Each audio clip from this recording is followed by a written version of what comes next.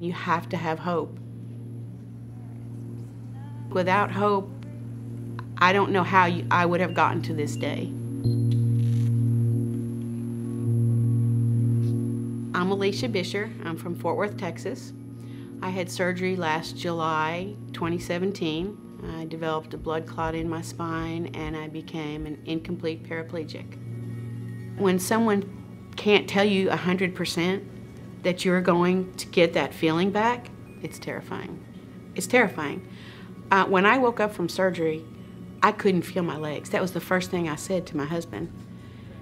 I told my surgeon to get me into Texas Rehab Hospital. This is where I'm going to get the best care. And what I found is that there are wonderful therapists, wonderful physicians. Everybody offers you hope.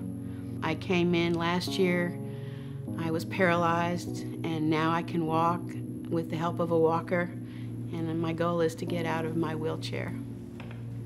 The Ekso is very different from any other therapy we do mat exercises, we do standing exercises, I do walking exercises, but the Ekso is different because it actually gave me the feeling of walking again, and nothing else could do that.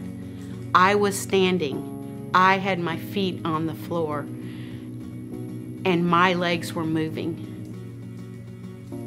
It's hard to find hope when you're in the depths of despair, and the Ekso gave me hope.